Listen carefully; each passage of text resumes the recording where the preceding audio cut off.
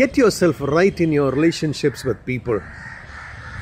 Don't worship them or don't trample them.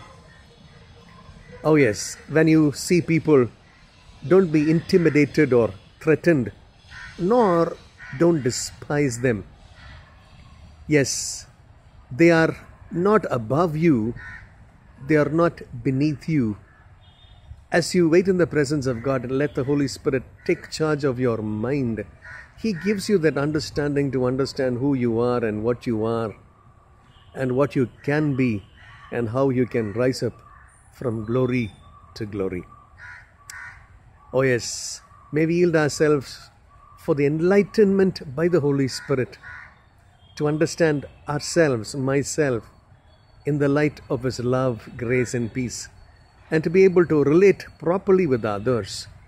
When you worship God, you're able to think about yourself right and relate with people right. God bless you.